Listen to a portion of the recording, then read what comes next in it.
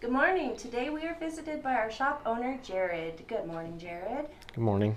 I would like to talk about pricing in the tattoo world and how it's affected, how we price things, and kind of what to expect.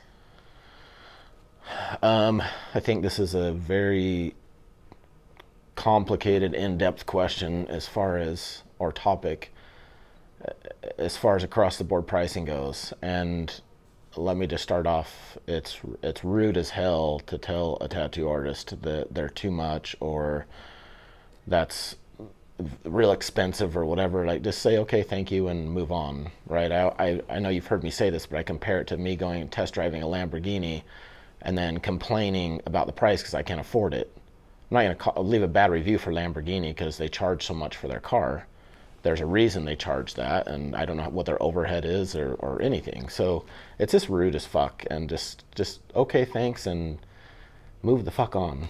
But pricing varies the biggest because you have generally speaking, you have two different types of shops and artists. You have street shops and you have custom artists. Street shops typically aren't busy. I'm surprised a lot of people don't know this. Street shops are people kind of waiting to tattoo, and you can walk in and chances are get it tattooed by somebody. A custom studio, they're going to be by appointment only, and they're going to be booked out weeks or months or years. And they're always going to be charging more. They're more in demand. They're of higher talent. They probably have a formal art education, or they've spent a lot of time on the art, or a lot of time and money on their continued education, and their skill is just a lot higher. So the pricing is going to reflect that. The problem is when people get offended or want to talk about cheap and expensive, it's because they've been going to cheap artists. So then like, oh, well, what the fuck? Why are they $200 or $300 an hour? Some go 5, 6, 7.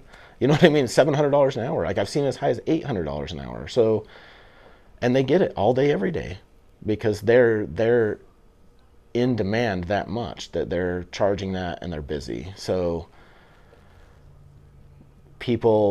some education would be nice and some respect would be nice, and but that's one of the biggest differences between those. The street shops they're just charging, little flash tattoos. They're not spending a lot of time drawing and designing. That's another big difference. If you're spending 30 hours drawing a sleeve and you're not charging for those hours, that's going to be added into the hourly cost, right? Like their hourly is going to be more expensive. I've spent 40 hours doing a drawing. That's a work week. You know what I mean? So it's that's what I mean. It's there's a lot of facets. It's pretty complicated as far as why there's such a big difference in pricing. The last part I want to touch on is a lot of tattoo artists are fucking horrible at business. They're fucking horrible at business. So we've broke it down, right? Like somebody charging $100 an hour, the general split for a tattoo studio is 50-50. It's sometimes 60-40, but usually 50-50. So you figure 50% of that's going to the studio, not to the artist, and the overhead of the studio. And then you have cost of supplies as well. And then you have liability insurance, taxes, right? So we broke it down at $100 an hour, and it came out to about $13 an hour is what the tattoo artist was making. Do you know what I mean? So not only is it time spent creating your piece, but also the talent and the efforts put into it, but also the cost to run a shop and supplies and inflation. This year, we know gloves have gone up astronomically as well.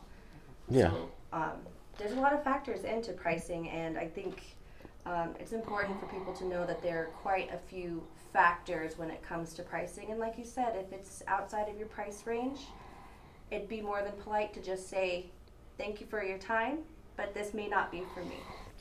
Yeah, and speaking on inflation, every year there's inflation. Every single year. Yes, there's been more recently, but if a tattoo artist isn't any business, it doesn't matter the business. If you're not consistently raising your prices like everything else does, right? Like everything goes up. Everything does every year, even if it's just a little bit to cover inflation. So if you're not charging more each year, then you're making less than the previous year. which again is really horrible business, and you're going to eventually not sustain, or you're going to go out of business. Or, you know, a lot of tattooers can't even afford to buy houses. They don't have a retirement plan because they don't charge enough fucking money. There's a lot of things to take into consideration, and I do appreciate your time on this topic. Thanks.